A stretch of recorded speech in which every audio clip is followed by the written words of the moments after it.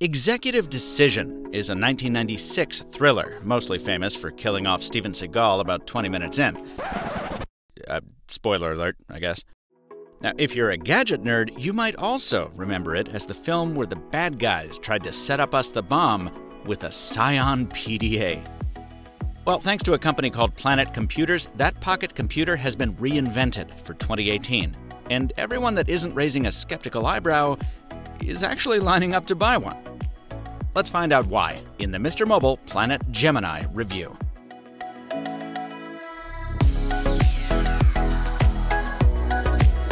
Normally, when I review a product, the question I'm trying to answer is whether it's worth the asking price. But the Gemini was crowdfunded, and successfully. Almost 6,000 people pooled over $2 million to bring it to life. So the people who want it have already put their wallets behind it. And my question then becomes, how well does it live up to its promises, and what can be improved if there's a version 2? First, let's pin down what the Gemini is. Lots of people asked me if it's a smartphone during my review period, and the technical answer is yes. My unit is a 4G device running Android with the ability to make voice calls. The quality of those calls is fine. I had no complaints about reception on T-Mobile, and it's actually not as awkward to talk on as you might think. A nice touch is that there's no such thing as right side up or upside down. Each end has both earpiece and microphone. You don't need to open it to dial. You can use the smart button on the side to use Google Assistant to do it. But as you've probably noticed, there's no external display nor a volume control. There's also no primary camera. Now, you can buy a $50 camera module that plugs in next to the SIM tray, and accessories like a smartwatch and a headset do help make this a better phone. But it wasn't designed to be that. It's more accurate to think of this as a tiny laptop, which is why there's also a Wi-Fi only version. Planet says Gemini is built for creators who rely on a full keyboard but also want something they can slip in their pocket. The resulting clamshell clicks closed with a crisp magnetic clack, and when it folds open, it deploys a clever hinge for tabletop typing. Side-firing speakers produce thin but loud sound, while 2 USB-C ports accommodate charging and data transfer. The design is really excellent. The execution of that design is a bit wanting, though. A device built around its keyboard needs the keyboard to be the best thing about it. And while this production version is way better than the one I first tried at CES, it still needs another round of revisions before I can recommend it. 3 of the keys on my device regularly stick halfway between up and down.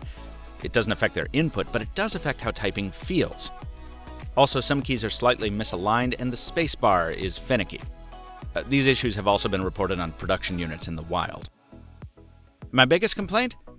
There's no backlight. Planet just couldn't fit one in while preserving the feel it was going for. Defenders maintain that the Gemini is built for touch typists, who shouldn't need to look at the keys anyway. Fair point. But this is not a standard layout. There's a function button that controls key doubling or tripling, and until you get used to which keys are where, it's very challenging to use on a dark overnight flight, which is where I first put it to the test. Once you get used to it, the size does make it a perfect flying companion when you want to write without busting out a huge laptop. It looks too small, I know, like you'd have to peck out letters finger by finger, but that wasn't the case for me after 2 or 3 days. Also, there are lots of keyboard shortcuts for brightness, media controls, clipboard hotkeys, even Alt-Tab for app switching. Press the Planet button and you get a pop-up dock that you can fill with your favorite apps. Now, I know you're thinking it, so let's ask the question. Doesn't a keyboard accessory do all this just as well? I mean, why not just slap a Giorno or something onto your phone instead? Well, I figured the best folks to ask about that were the people who bought the Gemini. And the responses carried similar themes. Lack of satisfaction with touchscreen-only typing, the inconvenience of having to carry and charge a separate keyboard, and a distrust or dislike of platforms like iOS and Android. The Gemini ships with an unlocked bootloader, and it's been shown running Linux Debian, Ubuntu, even Sailfish. Instead of being locked down and optimized for consumption, it's wide open and built for creation. Planet has also released the source code for the bootloader and kernel, so theoretically the Gemini could eventually run many more operating systems, including booting from the microSD slot or a USB drive. Support for those other platforms is nascent at this stage, though, so Android is the default that ships with the Gemini. Let's wrap it up with some test notes. The LCD is bright enough for all conditions I tested, and it's big enough to usefully run two apps side by side. Unfortunately, if there is an oleophobic coating, it's not a very good one. Keep a chamois around to get the grease off. The LEDs on the cover have a wide array of colors and animations.